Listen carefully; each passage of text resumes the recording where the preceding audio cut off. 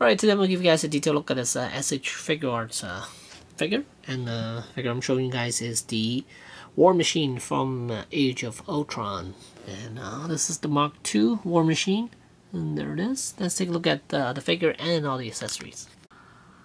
Now, just like the other, the Mark 45, the accessories wise, they're both pretty much the same. You got a lot of the flame effects on here, pulsar blast effects, and the same amount of hands, which is salute hands, relax hands, and repulsor blast hands.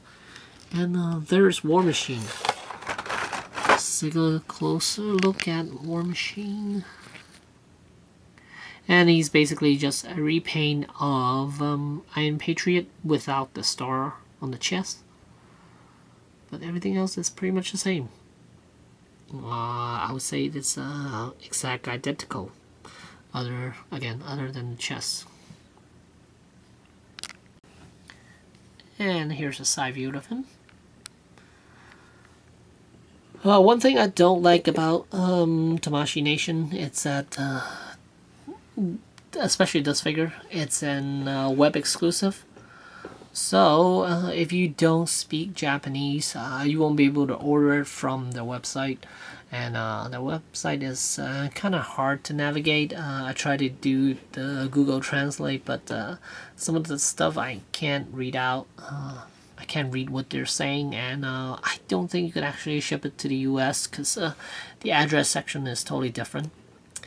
So it is unfortunate. So if you buy it elsewhere, like a place I kind of don't want to mention because they jacked up the price really high for this figure. It's like 99 bucks. But yeah, well, I'll just mention it as BBTS.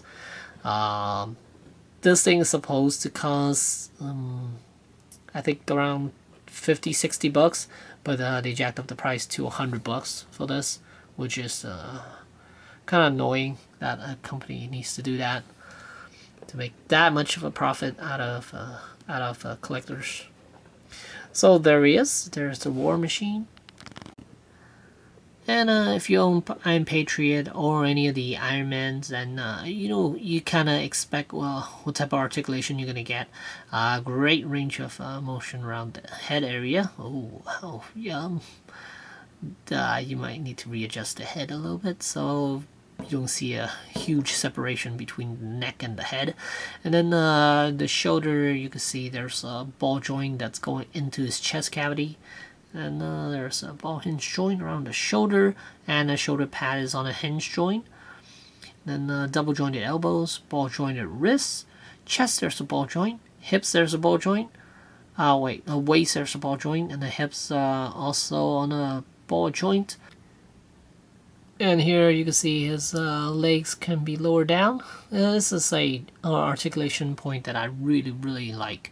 And then here, I'm not sure if you guys can see it, but there's the ball joint around the thigh area. And he has double jointed knees. And he has a hinge ankle and a ankle rocker, and also toes articulation. And he could definitely do the landing pose, but it doesn't look too pretty.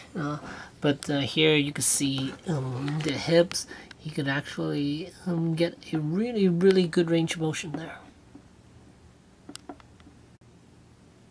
And here's a pretty nice looking pose. I got War Machine to do.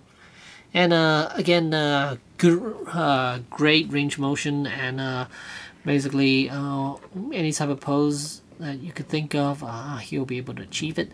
And the arm cannon does have articulation, and it could be attached either the left side or the right side. And you can see there are quite a bunch of hinges on this arm cannon, and there's rotation on top as well. So yeah, overall, I do highly recommend these figures. It is kind of pricey because this is the Tamashii web exclusive, so it's gonna set you back a little bit. But if you have it, then you're definitely gonna like it. And again, this is basically a repaint of Iron Patriot, but without the star on the chest. So there's a War Machine from SH Figuarts. Thanks for watching.